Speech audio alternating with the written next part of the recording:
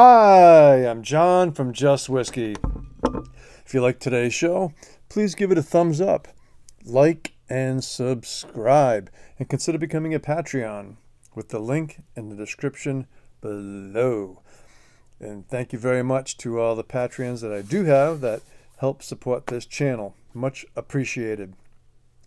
And remember one more thing, folks. It's just whiskey. Okay. Today we're going to be talking about and reviewing an OSWA nominated Scotch blend.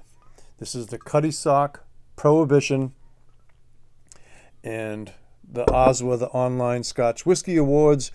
This is in the running for best blended Scotch. So, what do we know about this? Some good things, actually.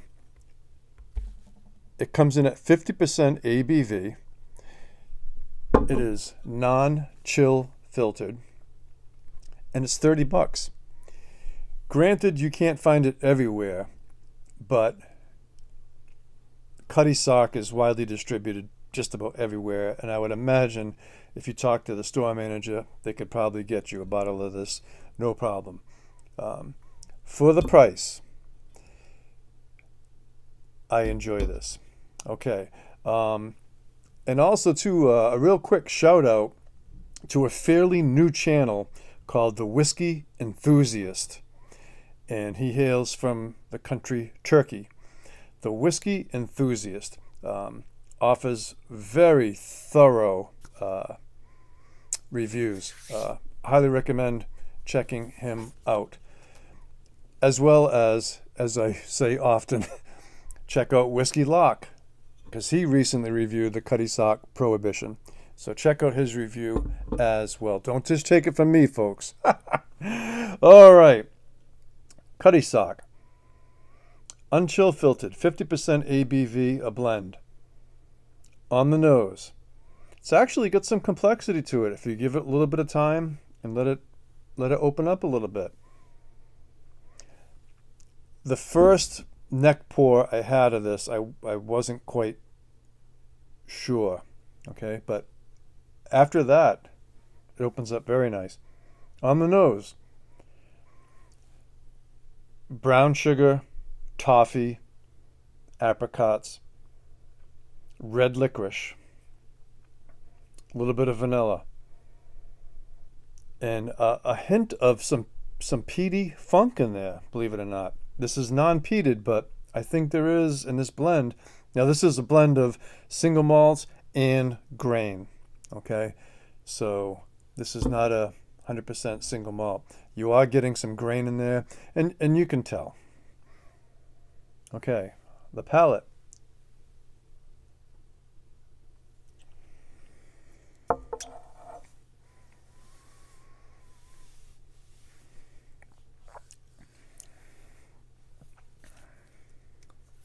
Mouth coating, syrupy, sweet, but not sickly sweet, but it's got some sweetness to it. Very inviting, syrupy, mouth coating. That toffee's there.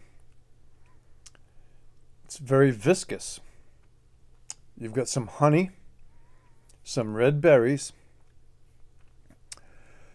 with a nice peppery bite. And prominently displayed on the back, cracked pepper and toffee is how they kind of describe this, with hints of vanilla. Okay, and they describe it as full flavor, and it certainly is. The finish is satisfying. A medium long finish. It's tongue coating, and you're left with that lingering peppery bite, that black pepper bite. Again, I'm going to score this, okay, with the price as part of my score, okay? For $30, you're getting 50% non-chill filtered. A very enjoyable blend. I'm not tasting a lot of youth in there. I'm not tasting a lot of that alcohol spirity bite. There's no, this is a non-age stated, but I think it probably has some decent aged juice in there.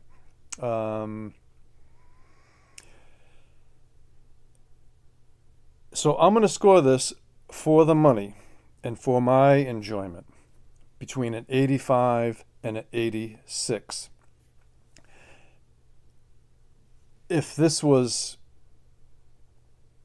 the same price as Nika from the barrel, if this was $70 or $80, the score would be much lower. But for the price, I think this would please just about everybody. And if you think it's, I don't think it's too rough, but if you think it's a little too rough around the edges, at 50% ABV, you can certainly, it plays well with a little bit of water. So that's my review. Vote on the Oswas and give it a thumbs up if you like this review. Consider subscribing, consider becoming a Patreon. It all helps, folks. That's it.